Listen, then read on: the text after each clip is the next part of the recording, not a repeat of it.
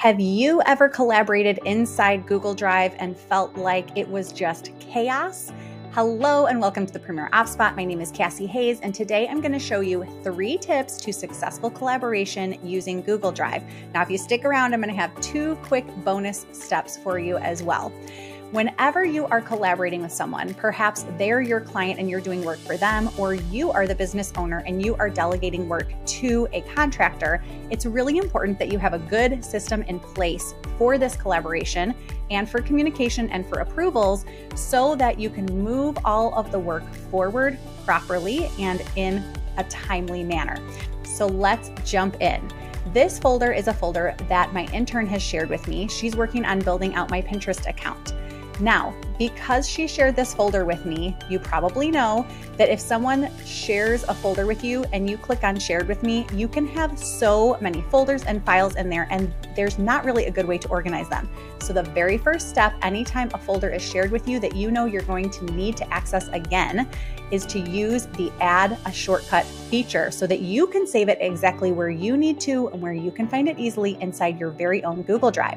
So here's how you do that. You just click on this arrow here, add shortcut to Drive, and then I'm going to navigate to the folder where I want it saved. What do you know? I actually do want it in my marketing folder. So I'm just going to click add, and now I'm going to have a shortcut to this folder inside my Drive in my marketing folder. So let's navigate there and just make sure that it landed in the proper place.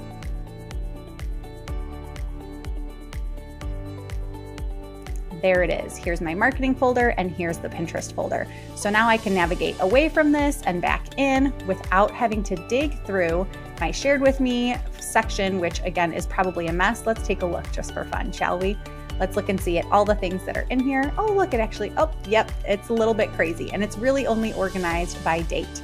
So that can be pretty hectic if you're trying to find something quickly. Let's go back to the Pinterest folder. Let's look at number 2. So step number 2 to being able to successfully collaborate inside Google Drive is to use the approvals feature. Approvals is really cool.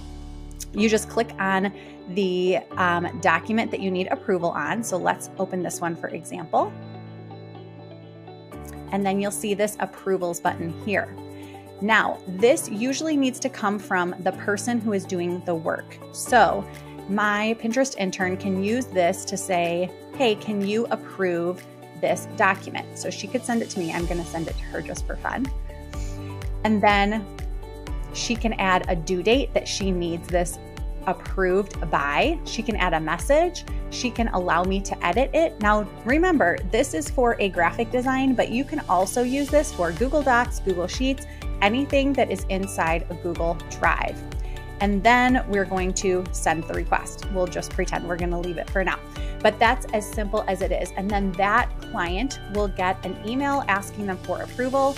And anytime they come in here, the approval will show up directly on that document as well. All right, step number 3 for successful collaboration in Google Drive is to use the comment feature to chat back and forth. So let's look at the board covers and let's look at this one. You can see that I already put a comment on here. Now this is really cool because you can actually highlight specific things that you want to comment on.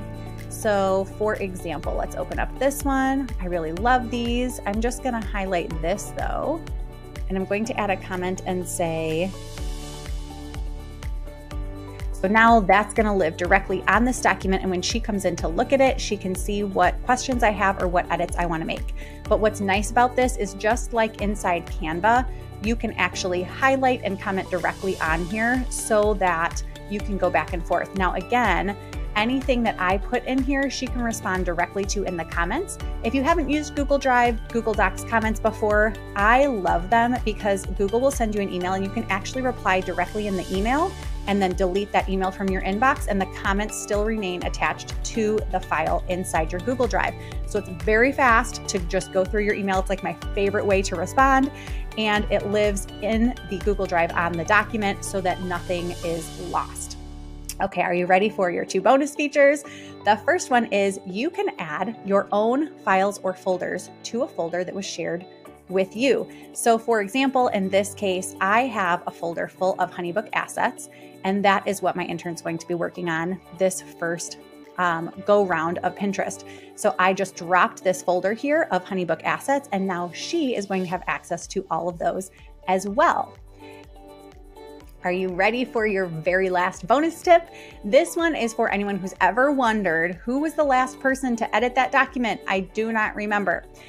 There are different views inside Google folders, and one of them, the list view, actually shows you who last modified the document and even gives you the date and time. So let's take a look. See that each folder has the owner and then who last modified the document. These other ones were by my intern, so you could see that she owns those documents and that she was the last one to modify them, and it even tells me what time. So what was really fun is when I popped into this folder, I saw that I saw this actual image had been added, and I thought, oh my gosh, when did that pop in there? And it actually showed me that she just popped it in like 1 minute earlier. So it's really helpful just to know where we're at in the process and how recent something is, so that you make sure you're working off the most recent updated copy of the file.